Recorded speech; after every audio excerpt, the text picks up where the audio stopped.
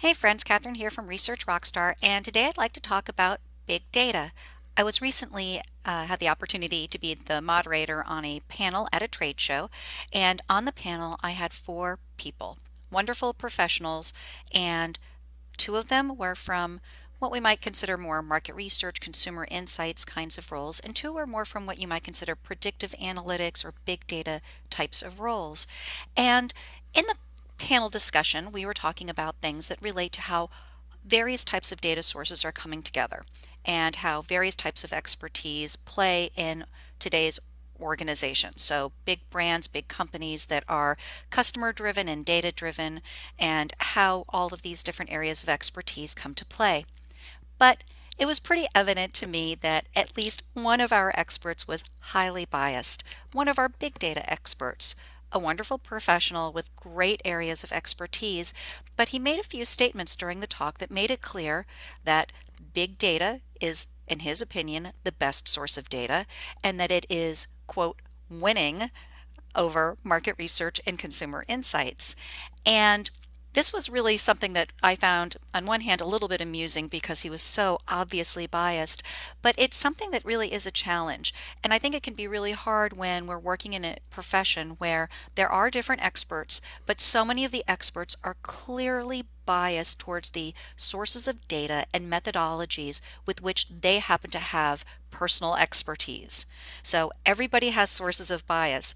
However, I'd like to think that those of us who are in data professions are a little bit more vigilant about understanding and trying to mitigate the risk of our own biases. Apparently, that's not the case. So I just want to set the record straight.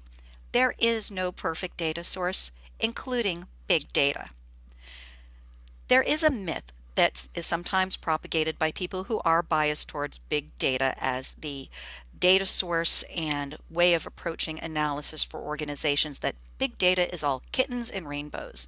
And it can be easy to be swayed or to think, well, gosh, this person's an expert and I'm not an expert in big data, so maybe they're right. Maybe it is all kittens and rainbows. But trust me, take just a few minutes of your own time and check out articles in wonderful publications like Information Week, CIO Magazine, Forbes, and others, and you will find numerous articles on big data failures, and you'll even see articles that talk about things for example, why most big data projects fail. That's right. There are a lot of documented cases of big data projects failing. In addition, there have been numerous surveys of CIOs and presidents of companies and CEOs and other C-suite executives about the enormous pain they have in trying to get big data projects to be consistently productive for them. And of course, there have over the years been a number of well-publicized failures. Now, some of those well-publicized failures were from a few years ago, so I'm not going to rehash the old Target story or the old Instagram story, but just even recently in 2018, there was a very well-publicized story from Fitbit and Strava, which is the software company that collects and stores fitness data that's collected from Fitbit. So people who use Fitbits while they're exercising, they're basically opting to have their data collected, and that data includes your exercise activities, including where you are exercising. Unfortunately, what came out just recently was that there are a lot of military personnel who enjoy exercising with a Fitbit, and their data, of course, was being captured as well. In this case, Strava makes some of this data publicly available, and what happened was that some casual observers of this data realized that there were some patterns of activity where they were seeing a lot of people exercising near military locations. And it turned out that it wasn't too hard to extrapolate, even just from casual observation, that these patterns of where the exercise was taking place was actually revealing the location of military personnel in areas of conflict. So it was revealing secret locations where American personnel are actually stationed that had not been previously made public. So this is a huge issue. So in this case, a large data set, big data, being made public actually created a security issue. Now, not all organizations that are doing big data projects make that data public, or at least not intentionally. clearly we've had some high profile security breaches as well. But it does point to the fact that there are challenges. No data source is perfect. Whether or not you intend to make your data public is another issue, but clearly there can be unforeseen implications of having very large data sets.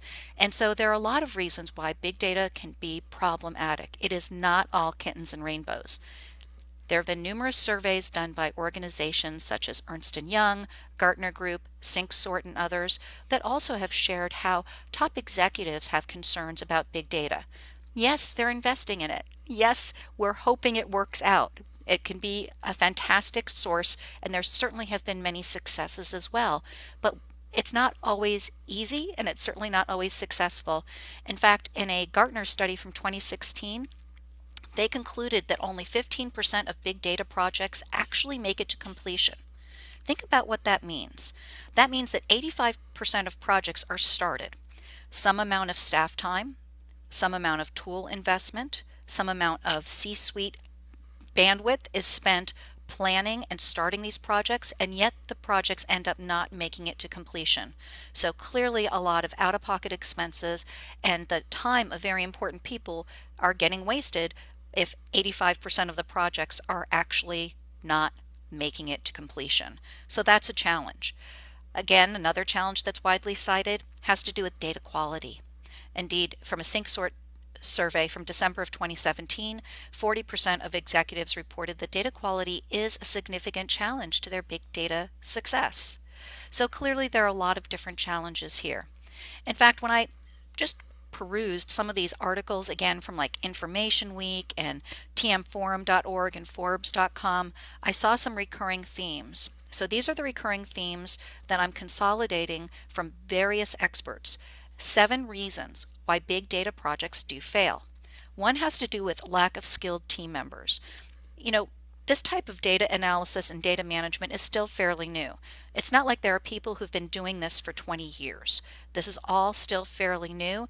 The types of tools that are now commonly being used for both managing data and analyzing it, a lot of the tools that are being used today have been available for 5 years or less. So it's not like there are people with tons and tons of experience with these tools. Another thing that is widely cited is poor executive level direction. That is, executives who give vague mandates or don't give adequate enough clarity in what they're trying to accomplish. That is, the executives need to be able to tell the big data project leads what their criteria for success is going to be for any big data project. And there's still a learning curve here, so it's not surprising, and I'm sure this is going to get improved over time, but right now this is a challenge to the success of these types of investments. Another issue that commonly comes up is that there's a focus on technology, not outcomes. That is, people kind of fall in love with cool new tools or ideas that they're hearing, but not really thinking first about what their needs are. Not taking that step back to think strategically, what is the business trying to accomplish, and then finding the right tools and methods. Sometimes a very effective sales pitch can come in, feel very convincing, and can derail what really should be a more strategically driven investment. Another common issue that comes up quite a lot is poor data quality. Several articles that I read talked about issues where the results from certain big data projects were not replicable, and where they actually had studies or projects that ended up having results that were extremely muddy, and therefore decision makers weren't comfortable using the results from that particular project. There's a lot of challenges also with bringing in data from multiple data sources. And those of us who work in market research and consumer insights know this as well, because this is true for us as well.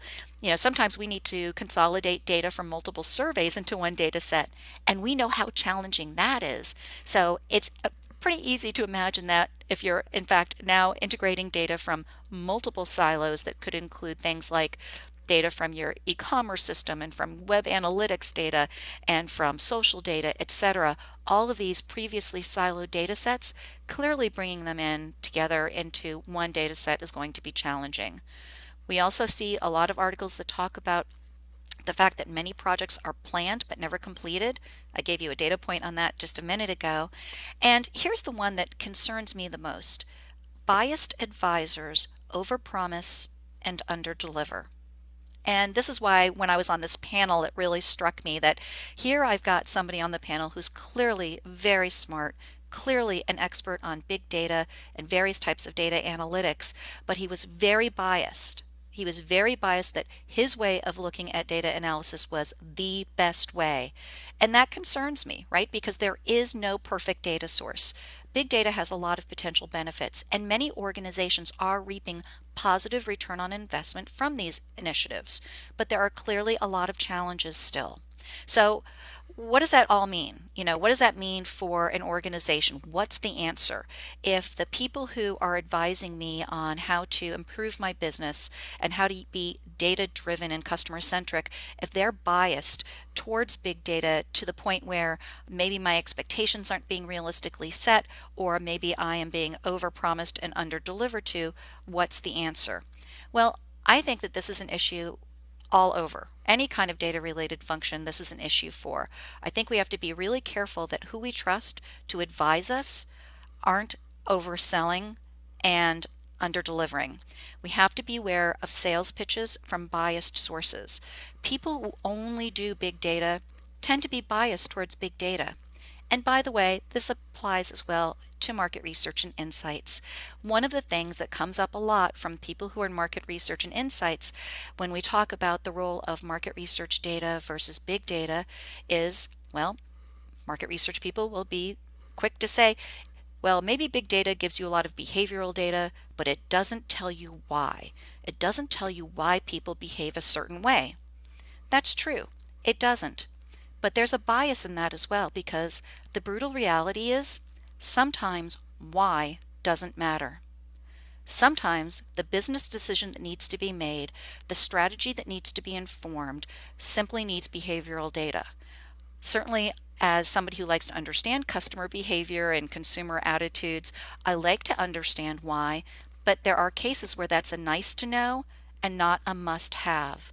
So clearly both people who are coming from the big data side of it are biased towards their methods and approaches, but so are people who are coming from a more market research and consumer insights side of things. They have their biases too.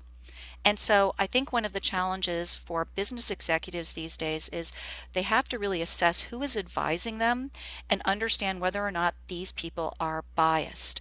I think that one of the things that can be really helpful these days is to have advisors who are comfortable with multiple sources of data and multiple methodologies. And an easy way to sort of test people is to ask them, hey, given this particular problem I'm having, or given this decision I'd like to make, what would your approach be? And if they only come back with one approach, that's a pretty big red flag that they're biased, because they should always have at least two options. I've yet to see a business strategy issue or a business decision that could not be informed by at least two different methods or data sources. So if your advisor is always coming back to you with one option, oh, and it happens to be the option with which they happen to personally be an expert in, that's a pretty big red flag. So one of the challenges I think for business executives is to make sure that they can assess, am I getting advice from somebody who's truly data agnostic, or am I getting advice from somebody who's biased towards their particular specialty? And it's not an easy thing, but it is a skill set that I truly believe all business professionals can develop with a little bit of effort. If this is a topic that's of interest to you, I just want to share with you that we do have a course coming up on data fluency. This is actually a course we teach a couple of times a year at Research Rockstar called Data Fluency for Marketers. And the purpose of this course is to give people who may not even have a background in data analysis of any kind enough of an understanding of data analysis and different types of data sources so that they can understand when they might want to use different types of data to address different types of business challenges, so that they can be informed, they can be a data fluent, smart consumer of different types of data. So there's some information here on the Research Rockstar website, training.researchrockstar.com, on our course Data Fluency for Marketers. The next date is going to be in June of 2018, but we do offer that course a couple of times a year. I hope this conversation is helpful, and I look forward to any comments. If you did enjoy this conversation, please do subscribe and like us. Thanks so much and have a great day.